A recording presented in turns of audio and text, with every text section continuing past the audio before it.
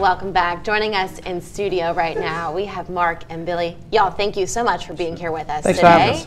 Of course, you're here to tell us about some CPR trainings that's going to be taking place, and it's free. Correct.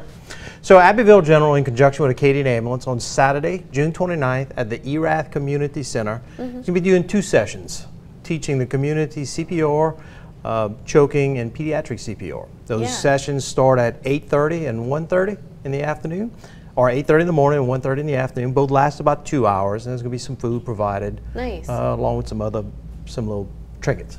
Do people at home need to register ahead of time for this, or can they just show up day of? So we would prefer that they show up. I'm sure you guys can provide them with the link, but it's also on the Acadian Ambulance Facebook page. They have an event calendar there that they can register, but if you don't register, you're welcome to show up. Absolutely. And Billy, I understand you are actually a survivor, so yes, ma'am. How did CPR save your life? Well, the first responders, once they called 911 and the police officer showed up and then the Acadian ambulance called, they performed CPR for about 30 minutes on me. And from what I understand from just talking with Mark is that 90% of them don't survive.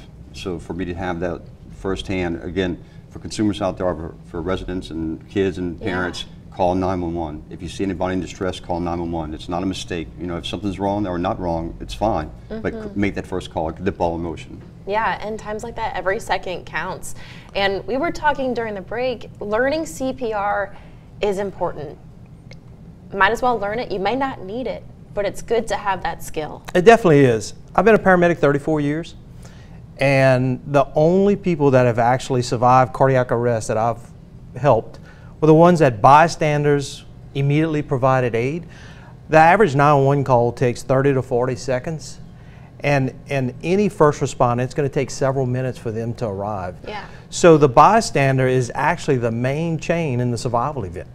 So it's really important for the community and everyone to learn CPR, as well as, you know, choking and things like that. Yeah, I think it's awesome that you guys are putting this class on as a resource, a free resource for the community, and every second counts. Gentlemen, thank you so much for hanging out with us. Thanks for having us. Of course. If you want to learn more, if you want to sign up for this course, everything that you need is going to be on our website, acadian.com. Stay with us. We'll be right back after this.